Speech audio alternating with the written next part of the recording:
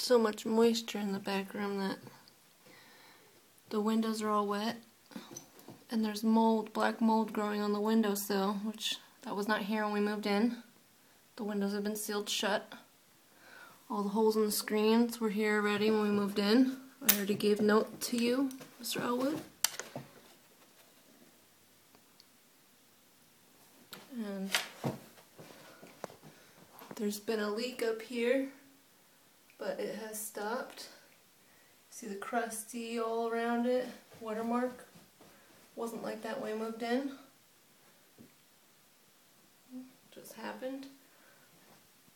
Over here, we have some powder on the ground, but as you could tell where the powder is, because it smells in here, that the watermark, which Mike, your handyman, came and fixed both sides of the doors, but obviously he didn't do a very good job because there's still water leaking in.